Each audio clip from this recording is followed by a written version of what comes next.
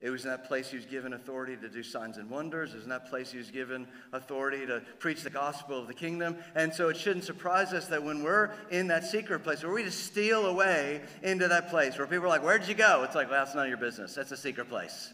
Well, where is it? I can't tell you. Am I invited? No. It's just me and Jesus. It's in that place. It should not surprise you that he fills you with confidence of your sonship and your daughtership. I really believe this, and I'm growing in this area. I really believe the proportion to which you and I spend in that secret place with him, just being with him, enjoying him, not trying to get anything from him, just being with him, the proportion that you and I are willing to be with him is the proportion of confidence that you will have in the public space. Your time in the private, your time in the secret will give you authority in the public.